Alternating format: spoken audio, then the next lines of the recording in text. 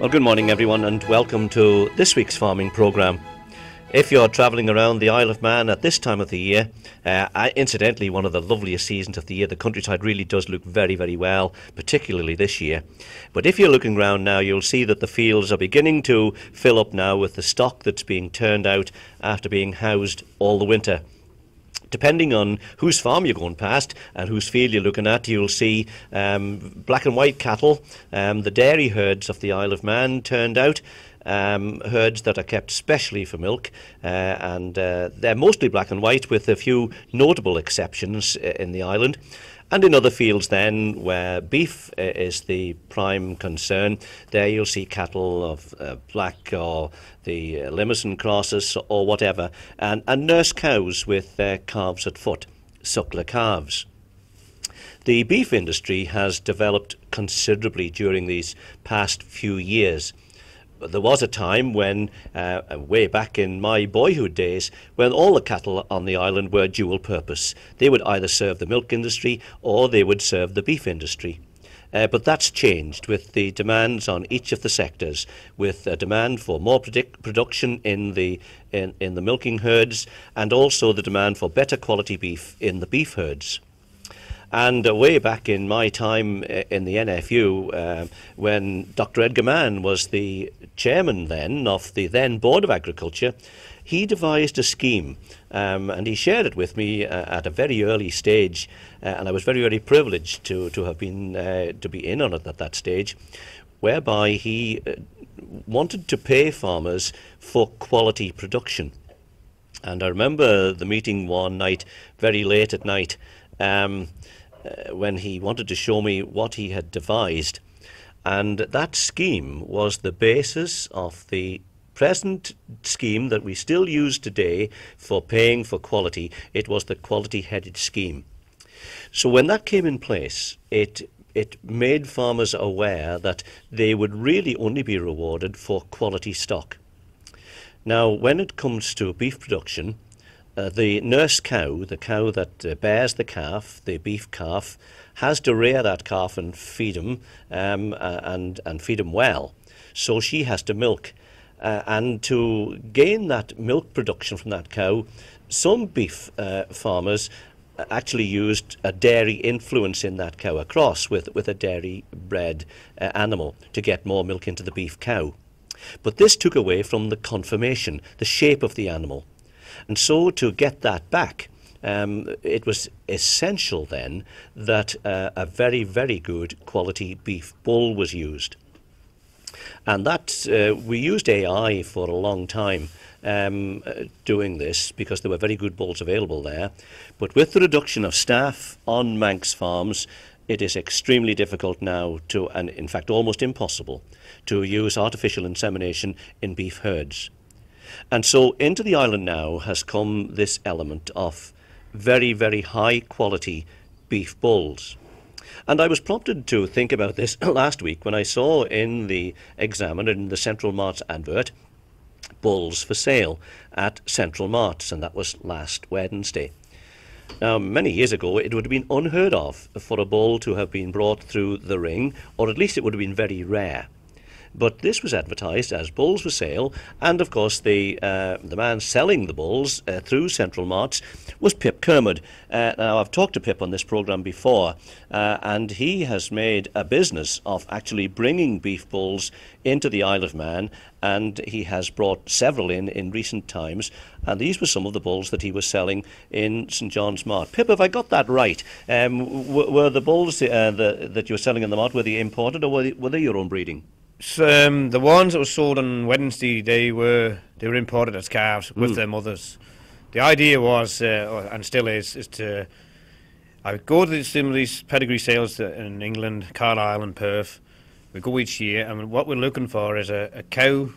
That's what I'm looking for, is a good breeding cow. Now, if she comes in the sale with a good calf at foot, the chances is she'll always have a good calf, and that's what we aim for. So we buy that cow. If she's got a good calf, we'll bring the pair of them home, and we'll feed the calf on into a bull for here, and then we'll be left with a breeding cow, which we know should breed and that's how we're selling imported bulls at the minute. Eventually, we won't even have to buy imported bulls because we'll have the cows. The breeding cows will be here. That's the reason why they were imported bulls, but they were born within, I'd say, roughly about 6 weeks of age when we bought them, and you know what you're getting then. You already see the shape on them calves at that age, and I think what we bought, they've turned out good stuff, and they haven't let us down. So the bulls, although essentially they are imported bulls, they've been virtually home reared. Oh, aye. Yeah, the home reared, that's for certain, and halted at home here, and we do the EBVs on them, which is the pedigree of the mother, and the breeding of the mother and the breeding of the father. We go right back through that and see, do we get high EBVs, and hopefully... Just explain for those who don't know what EBVs are, Pip. The EBVs, really speaking in ordinary terms, is the history of both the mother and the father of the calf, and how he breeds, how they perform milk and calf and weight gain. And if you got that, it's like having a history book on the mother side or the father side. What you're really establishing is the genetic base of the animal that you're buying. Yeah, that's the top and bottom of it. And if you got that somewhere near, them genetics will keep coming out. Not always, but most of the time it'll keep coming out. We always look for a high EBV, and I think it is getting more essential now than ever. And in Ireland, for instance, they've just introduced a scheme there where the top 1% of all these EBVs is the government is now backing the farmers to buy them cattle, and giving a 40% grant on bringing them cattle into Ireland, which would be a heck of a lift. That was brought onto here, like, but at the moment we've got reasonable schemes. I think they could be updated, but yeah, it's a big lift, and it is improving the stock on the island. I think there's no doubt about that, and I think the statistics from the abattoir show that this quality is rising, and I think you would also agree, Pip, that the scheme that I mentioned when we started this programme, the quality headage scheme, this is what's really driving it, isn't it? We've really been told you must produce quality, and you'll be rewarded for it. Oh yeah, I mean, if you're putting quality in that kiln house now, that's the one, you're getting good money for that. That is reasonable money. If you don't put it in reasonable shape and conformation, that's an overall finish on the beast. You're in the bottom end, and you can't make money on them sort of things. But the truth of it is, I think it will be mostly beef. Well, it's all beef-bred cattle going through the abattoir now. There'll be very few cattle going through from the dairy herd now. Only the crossbreds. Yes, and which the fat stock is missing them cattle. Seriously, are missing them cattle coming through in volume of numbers. And so what's the answer then, Pip? Is the answer then to increase the beef herd in the Isle of Man? Well, at the moment, that's what it's looking like. I'm sure the suckler herds are growing. The dairy industry has the numbers of cows, I think, is going down, or the numbers of farmers definitely is. I think by having a suckler cow and then producing these good quality bulls, it is a way out of the job. It's we used to use a lot of AI on these, even on these beef cows, but now we've been on your own. You can't get around them cows and get them AI'd and artificially inseminated. We've got to have these quality bulls coming through. So would you, in breeding pedigree stock here, would you still use AI here though? I would if we on some of the very high quality cows. I would on them, but even that is not as good as the natural bull. Right. It's nothing will beat the bull. He's there before you're up in the morning. Yeah. So you took them to St John's on Wednesday. I think you said you sold 3 of the bulls there. How is demand in the island then for beef bulls of this quality?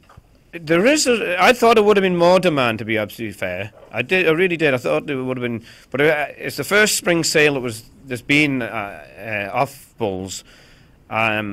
There's a number of farmers there, but the trouble is now we're getting in a terrible situation here. We've only got farmers, one-man bands, and they can't be in 2 places at one time, and they struggle to be at the mart and be home farming. And it is getting harder and harder for farmers to get round to these marts, and the sheer number of farmers going down as well, which doesn't help. We had two good Limousin bulls, very good Limousin bulls, and they did sell well. But the week before, I nipped away to Carlisle Bull Sale, and I felt like quality bulls over there were selling quite a bit better than here even. Right. And so what about the comparative returns then? Are farmers able to bid more for bulls away because they got a better return, or are we about the same? I think they are creeping up again, ahead of us again now. The time to get all their payments, and I think they are getting ahead of us now. And it's starting to show in the bull sales. Where a bull might make £2,000 here, that same bull would make 3,000 in Carlisle. Now, we're talking about bulls in a very generic sort of way, but are there any particular breeds that are particularly in demand at the present time? And any that are sort of disappearing off the scene? Well, the Belgian Blue seems to be going well on the Holstein cross cows. They seem to be the favourite at the minute. I mean, we had Belgian Blues here once, and we still use the Blue Bull, but it's horses for courses. They're not the easiest of breeds. Reproduction is not at all well with the Blues. You're getting into trouble with calving troubles. The Limousin is a lot easier calving, and they're starting to turn the corner, the Limousin. They're getting the shape off the Belgian Blue. They're getting there, and is now, really speaking, I would say there's a very little difference in them. Right. But the calving problem for the Limousin, or the Belgian Blues has the calving problem. The Limousin is a way ahead that way. Now, that might be your opinion, Pip, and we'd respect that. Is that the opinion that you're gathering from the people who are looking for bulls, who are prepared to buy bulls? Yes, definitely, because they can't afford to have cows stuck calving. No. That's your number one job, really, and that's why these EBVs are coming forward. If you got a hard calving bull, basically speaking, he's going to cost you a lot of money, and you can't afford it because you won't be there when she's calving. You'll be there for some of them, but you won't be there for all of them.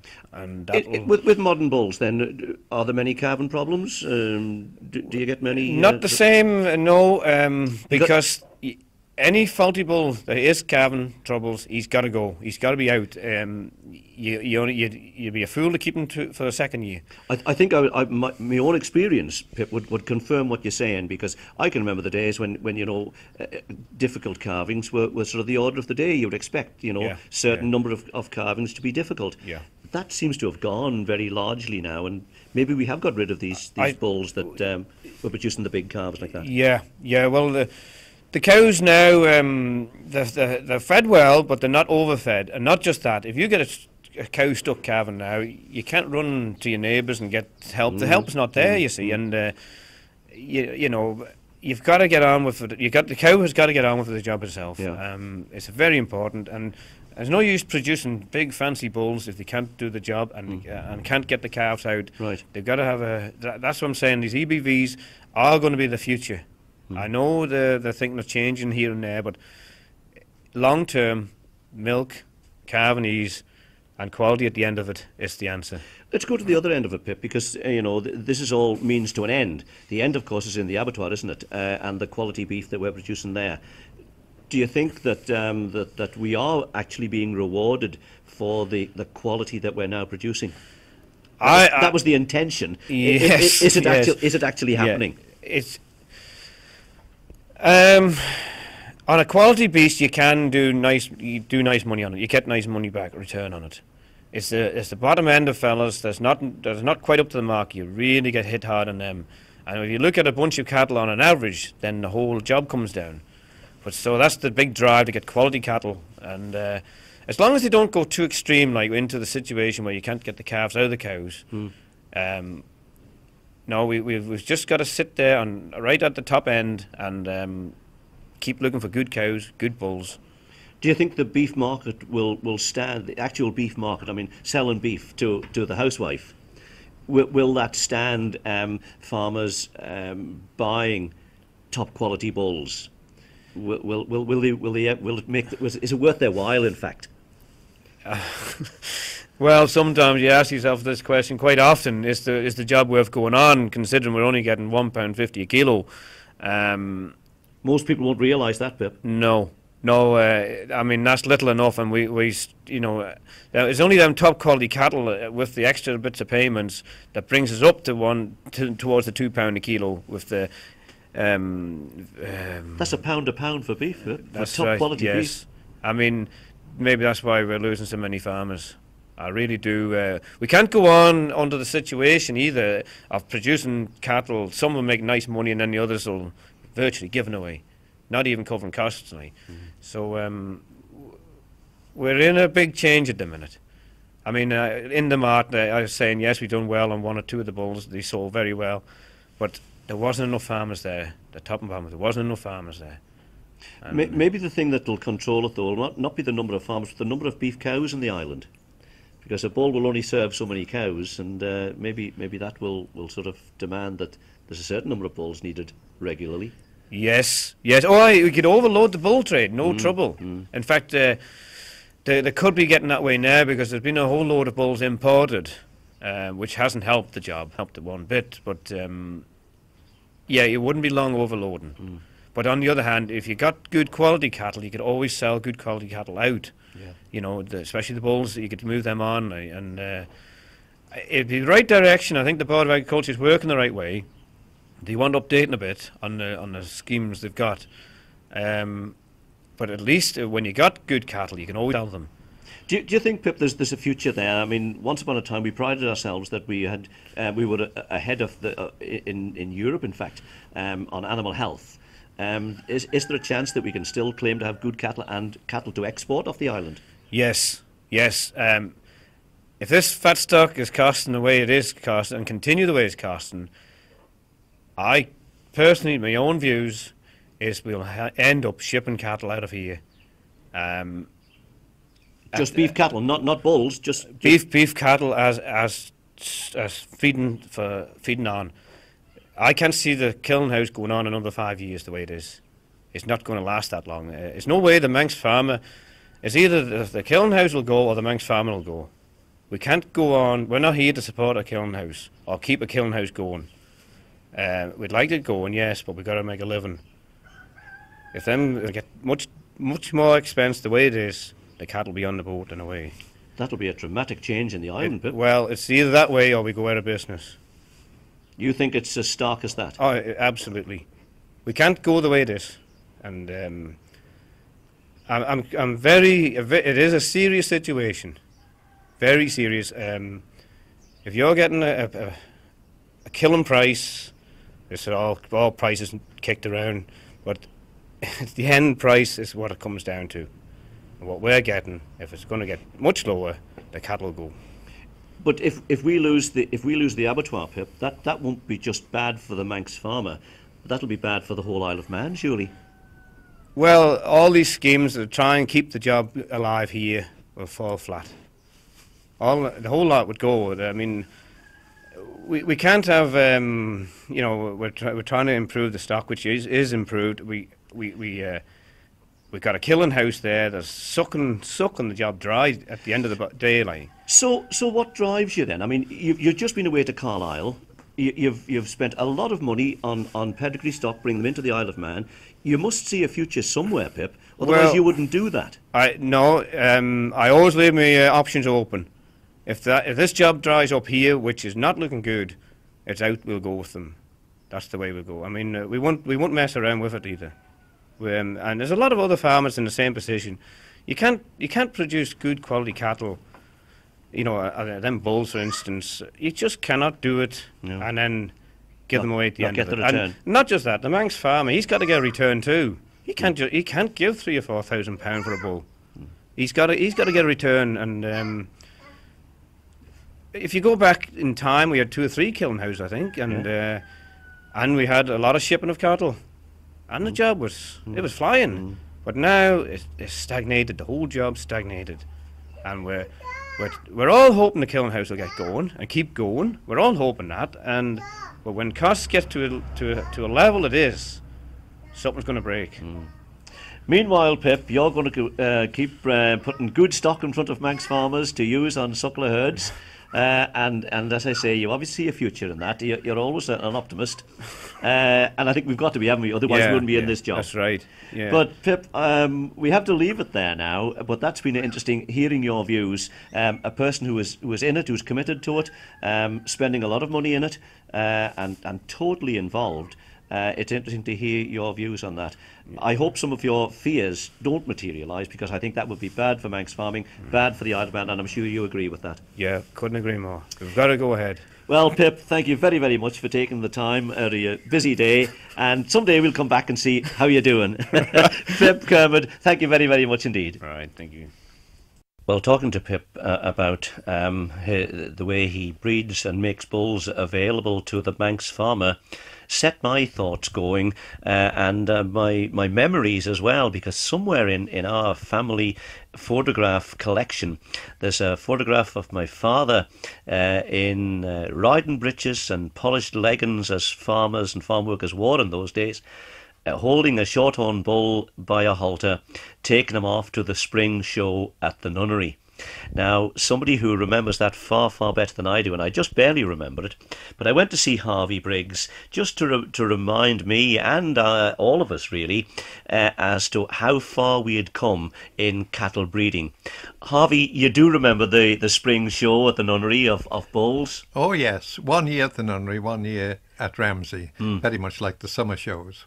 What was the purpose of the show, Harvey? Well, mainly to exhibit breeding bulls and stallions, horse stallions, up till, about the 1945, when they began to peter out because tractors were taking over, but mostly to show the bulls. Now, there was a government grant in 1950, as I noticed it was £14 to every farmer who showed a bull, and it was, if it was of sufficient quality, judged by a visiting judge, he got £14 premium, and that was a good help, because it would go a long way towards feeding a bull, which eats more than 2 cows, I suppose. The only stipulation was that he had to make it available in the immediate vicinity of his own farm for people who wanted to use it, for farmers who wanted to use it. And they were widely used, because that was the only means we had of getting cows in calf. Yes, well, the first artificial insemination in the island was in 1943, but it took a little while to catch on. Farmers, as we all know, especially Manx farmers, are a bit conservative, and it wasn't until they saw the fine results of using good bulls that they couldn't afford themselves, and they found that AI worked. That was the main thing. It worked. It didn't work at first, but it did. That they eventually cut it down. But even in 1950, the year I'm thinking about particularly, there were 41 bulls in the Ligony field just outside Ramsey. Really? 41. And of those, 25 were shorthorns.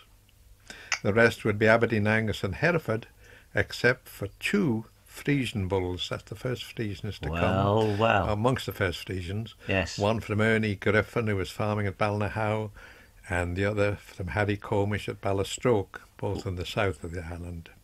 So they were quite forward-looking, those people in that day, because the shorthorns were very, very well established, weren't they? Oh yes, nobody thought. I mean, they didn't anything of these black and white things, and the milk, according to what they said, the milk was like water. They didn't have to water it. Yes.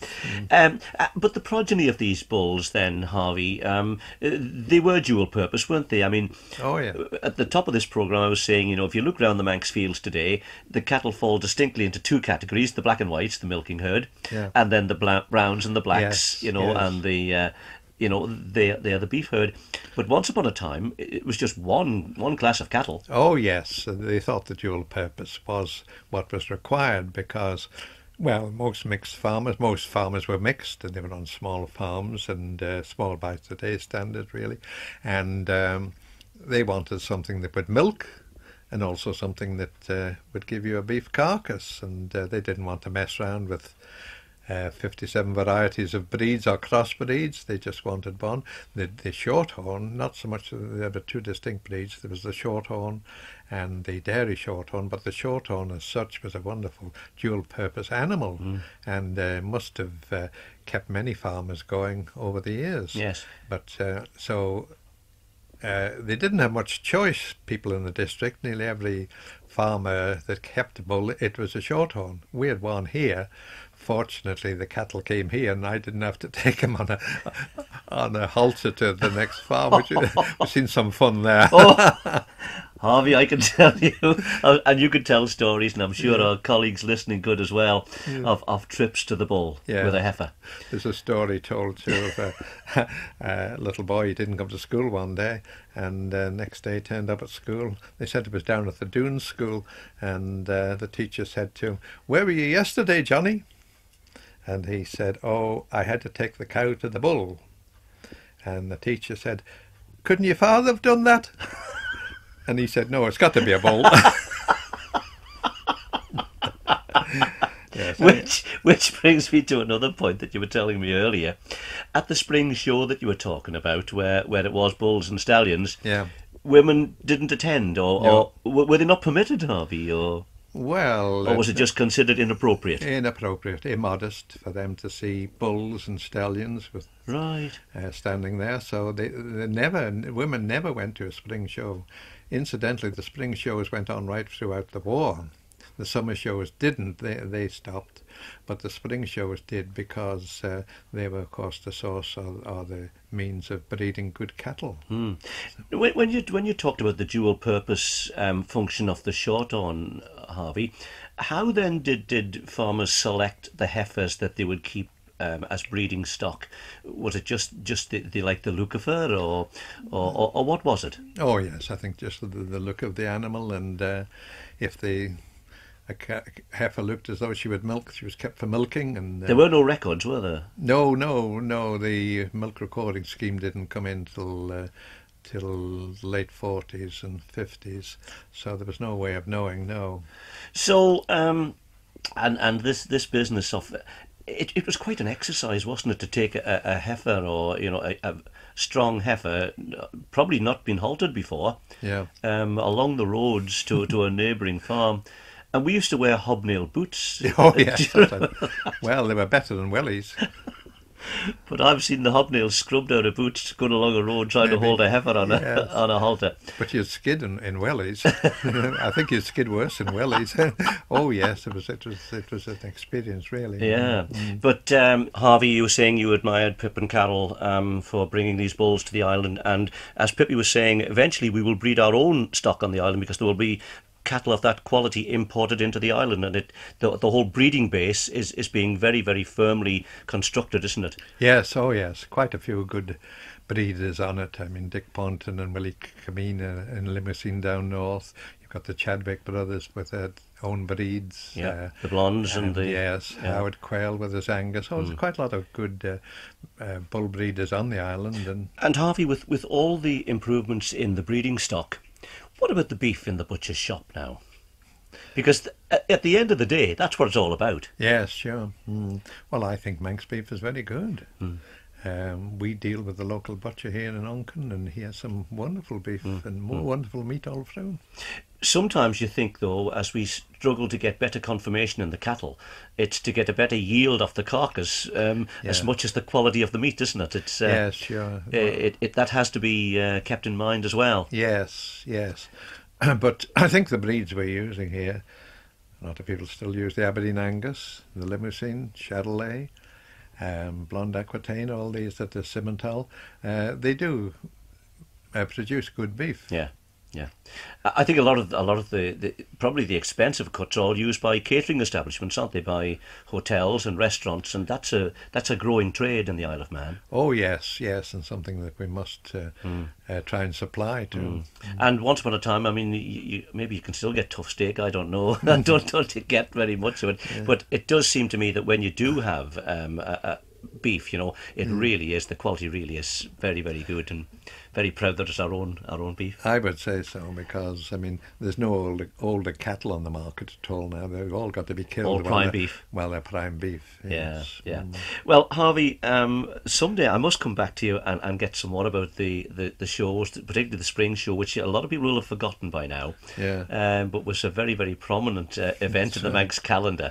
Yeah. But Harvey, thank you very much for filling that in against what Pippi was telling us earlier. It does set the scene very, very well. Yeah. So there we are, ladies and gentlemen. That's all we have time for this week. And so this is John Kennaugh signing off until next week's programme.